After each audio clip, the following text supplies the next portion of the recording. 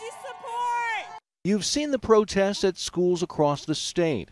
Now teachers are taking the Red for Ed movement to the next level. They're actually voting on whether to go on strike.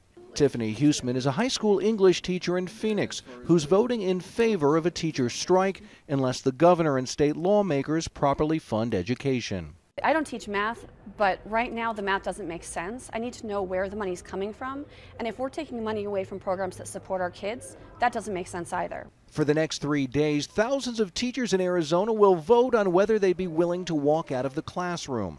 It is not some elaborate process. In fact, here is a look at one of the homemade ballot boxes these teachers are using.